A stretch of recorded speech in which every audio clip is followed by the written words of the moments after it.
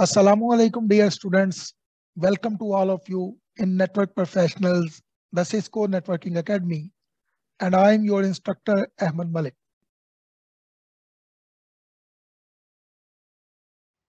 Hello everyone, this is a Cisco Packet Tracer install walkthrough video. And this is going to be the I'm Learning page. This is going to show you any classes you're currently enrolled in.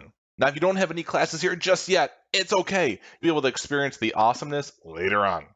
So here we are. Let's go to the top right corner, and we're going to hover over Resources, and then go down and click on Download Packet Tracer. When you click on Download Packet Tracer, we're going to see 6 options here. 2 options for Windows, 2 options for Linux, and 2 options for mobile devices. Click on the corresponding version that you need for your machine. If you don't know if you have a 64-bit or 32-bit machine, you may have to do some online searching at this time. Once you find out if you have a 64-bit or 30-bit operating system, you can go ahead and click on the corresponding link. I have a 64-bit version of Windows, so I'm going to click on the 64-bit download. When I click on it, I might get a pop-up. Your screen might automatically download. It depends on your browser. I'll click on Save File. The download will complete. You can go to your Downloads folder and locate the file to install, or you can utilize your browser's download section and click on the file to install. When you click on that file, we get our pop-up, and yes, we'll click on Run.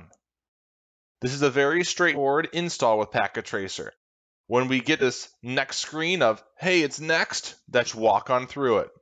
Go next. Accept the CISCO agreement. Continue on. Verify the install path. Go ahead.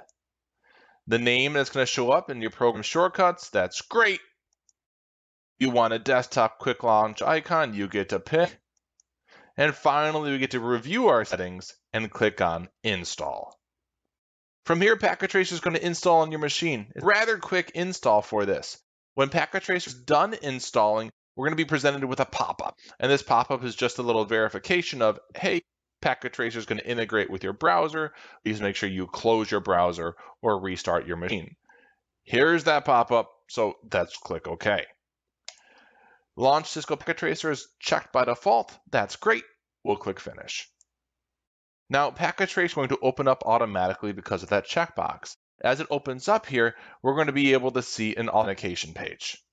Here it is. When Cisco Packet Tracer asks you to authenticate, you'll utilize your Netacad account here, or again, if you don't know it, you can utilize your email address tied to your Netacad account. In the password field, please just put in your password for Netacad and click Login.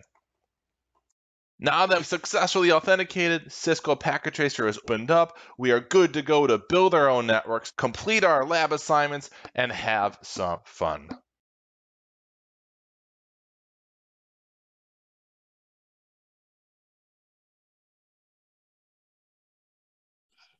That's enough for today, and stay connected for all upcoming videos. Thank you very much.